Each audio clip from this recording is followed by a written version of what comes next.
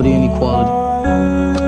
The end result we all, the ones that don't want to live in misery, that is, desire. Now naturally we all, black and white, are scattered through or malicious. Here are a few examples. Emmett Till, August 28th, 1955, Mississippi, pulled out of his house in the middle of the night in front of his mother, who had to watch her son be taken from her on the sidelines for little to no reason at all worth murdering a 14-year-old boy.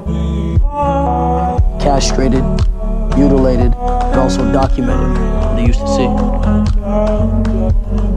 Corey Ali Muhammad, black on white.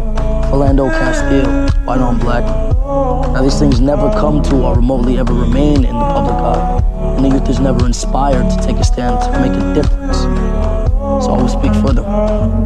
The youth, that is, the ones full of innocence. The ones inspired by the things around them to matter.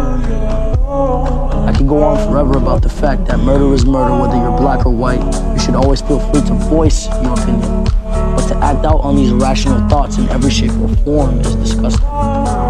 You cannot, as black or white, call yourself the supreme race when moved out of your comfort by the opposition's color, their skin color. That is no form of being or demonstrating being a supreme being.